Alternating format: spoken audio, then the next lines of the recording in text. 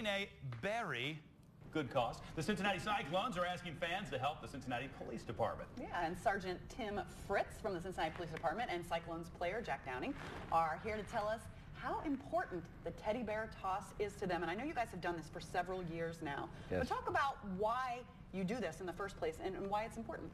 Well, this will be the 5th year that the Cincinnati Police Department has partnered with the Cyclones, and it's a great way for the Cyclones and the Cincinnati Police Department to be able to give back a little bit to the community.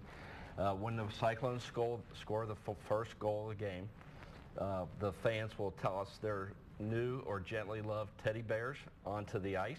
Whip them out there. And then the team will collect them up for us, and then we will give those teddy bears to There they go. You can see children. the video. Yeah. Yes.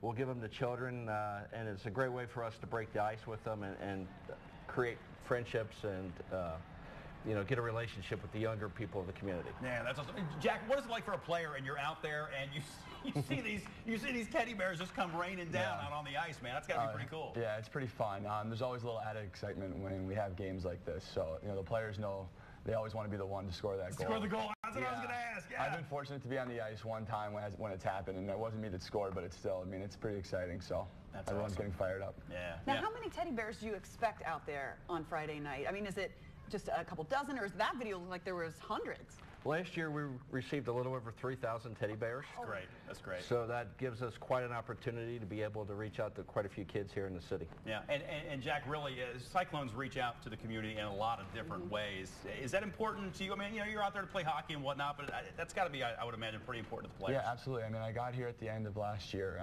and it seems ever since I've gotten here, the Cincinnati Cyclones and, you know, the community, it's been hand in hand. I mean, a lot of the stuff that the team does, whether, you know, where you go to the Children's Hospital or things like this, you know, teaming up with Cincinnati Police Department, you know, it's all for a good cause and it's fun.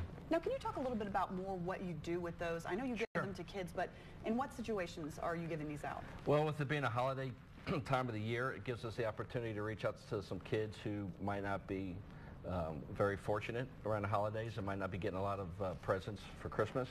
It also gives us the opportunity to reach out to kids who have been in traumatic experiences, whether it's something as simple as an auto accident, or it could be something where they might have, you know, an incident that was involved them personally of a little bit more private nature, but it gives us the opportunity to connect with them and make them feel like they can trust an adult. What a neat idea. Well, yeah, so it's got to be, you know, in a lot of cases, and I'm sure it's happened to you when you've been out in the streets, that, you know, a kid has a situation where all of a sudden mom and dad can't be there with them in a moment where they need a mom or dad there, and to have, like you say, another adult that they can reach out to, and it's got to be a very important thing. It is. Yeah. I also wanted to mention that Friday night, so you bring your teddy bears. It's going to be fun for the kids to chuck the teddy bears onto the ice and do something that seems like they shouldn't be doing. They shouldn't normally be throwing things on the ice, but it's also throwback night, right? So what does that mean? Well, this will be my first of that as well, but I think it's just kind of a throwback more so to some of the pricing. So, you know, I don't know, if maybe dollar beer night. I mean, what have you heard? I mean, $10 tickets, right? It's $10 tickets. It'll be $1 beer, $1 soda, $1 hot dogs, $1 pizza. I mean, does it get any better than So that? good cause, good price. You get to throw stuff. You're throwing stuff on the ice. Everybody wins in this thing is what we're saying. It really is a wonderful evening and helps a lot of kids. So, guys, thanks so much for what you do, and thanks for coming in this morning. Thank you for having us. Thanks a lot. All right, take care, guys.